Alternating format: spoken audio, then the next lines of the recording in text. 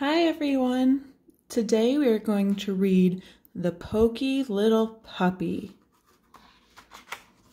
The Poky Little Puppy by Jeannette, Sebring, Lowrey, illustrated by Gustaf, Tenggren.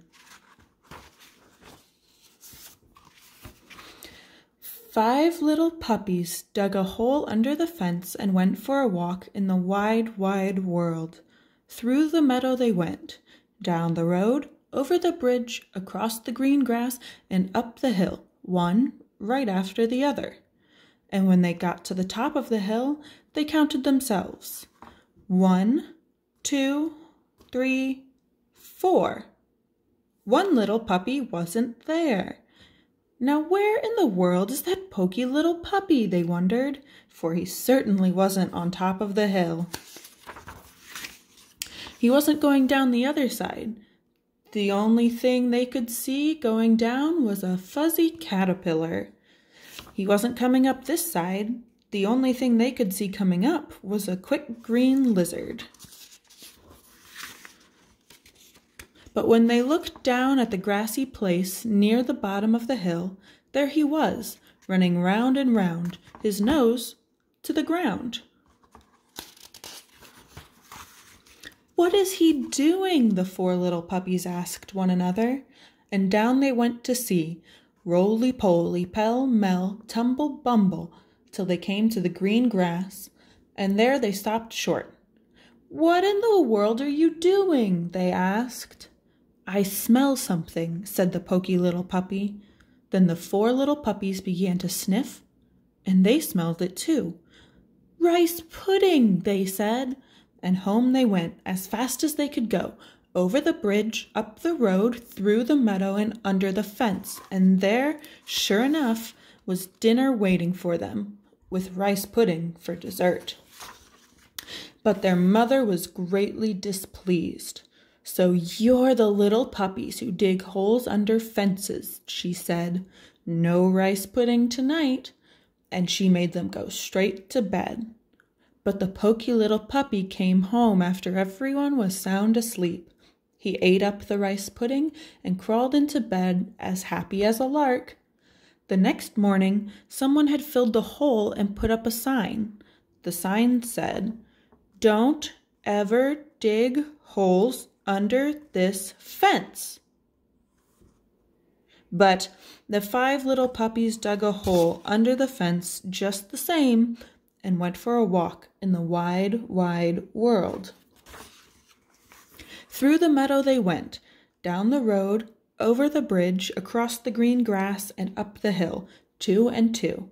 And when they got to the top of the hill, they counted themselves. 1, 2, 3, 4. One little puppy wasn't there. Now where in the world is that poky little puppy, they wondered, for he certainly wasn't on top of the hill. He wasn't going down the other side. The only thing they could see going down was a big black spider. He wasn't coming up this side. The only thing they could see coming up was a brown hop toad. But when they looked down at the grassy place near the bottom of the hill, there was the poky little puppy, sitting still as a stone, with his head on one side and his ears cocked up.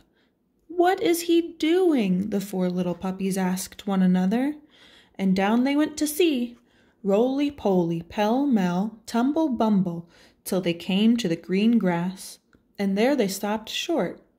"What in the world are you doing?" they asked. "I hear something," said the poky little puppy. The 4 puppies listened, and they could hear it too. "Chocolate custard!" they cried.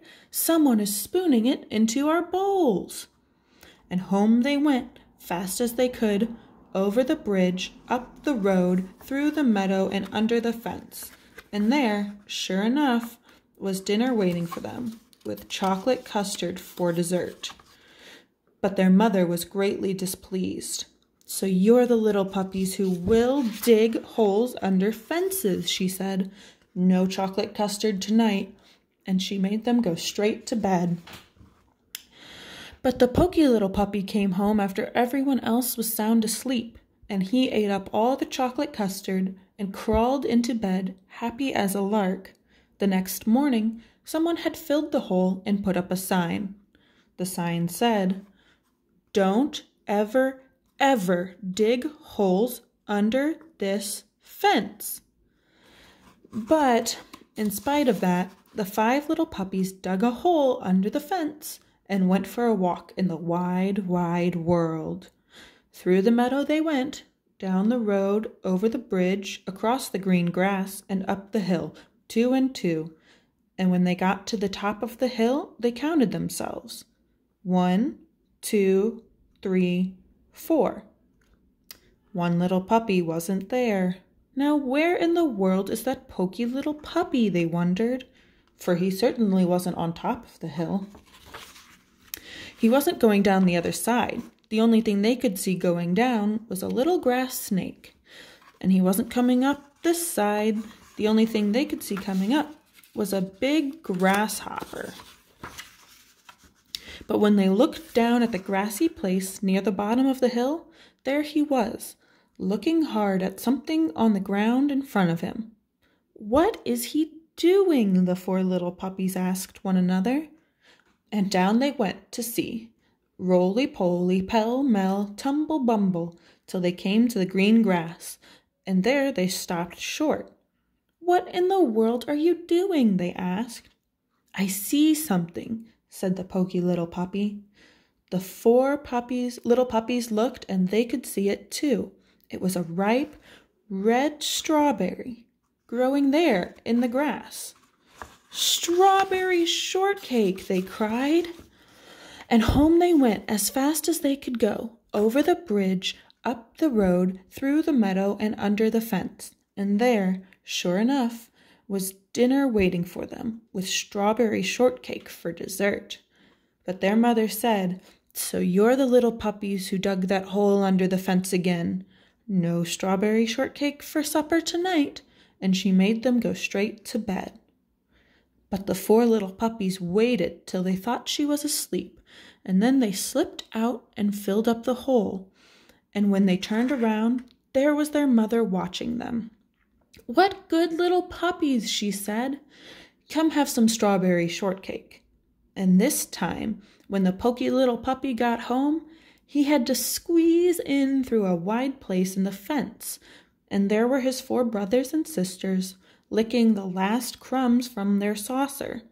"Dear me," said his mother, "what a pity you're so poky. Now the strawberry shortcake is all gone." So the poky little puppy had to go to bed without a single bite of shortcake, and he felt very sorry for himself. And the next morning, someone had put up a sign that read, "No desserts, ever, unless puppies never dig holes under this fence again." The end.